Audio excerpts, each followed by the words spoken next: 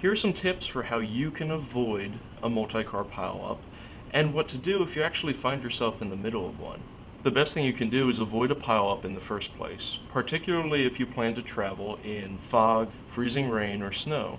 First, and this is an obvious one, slow down. According to one University of Pennsylvania study, it can take a motorist driving at 60 miles per hour 132 feet to recognize a danger and another 172 feet for the car to actually stop. And that's under the best of circumstances. That also means don't tailgate. Make sure your vehicle is in good working condition. That includes brakes, tires, headlights, taillights, signal lights, and windshield wipers. Keep your mirrors and windows clean because in order to avoid a hazard, you actually have to be able to see it. Avoid changing lanes, crossing traffic, or passing in low visibility conditions. Avoid using cruise control.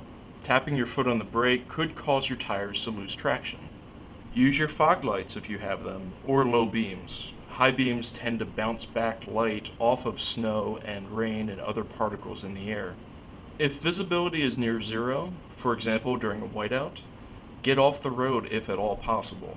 And if you can, find a safe place to park. So what do you do if you're in the middle of a pileup? The same rules of any other accident apply. If you can safely navigate your vehicle off the roadway, you should try to do that first. If it's safe to do so, you should remain with your vehicle until help arrives. Use your emergency flashers and run your motor sparingly, leaving a window open for ventilation. Should you stay in your vehicle and wait for the authorities and risk getting plowed into by other motorists? A vehicle's metal frame is better equipped to absorb the impact than a human body, but insurance companies and federal agencies don't have any hard and fast rules. If you do decide to stay in your vehicle, make sure to wear your seatbelt.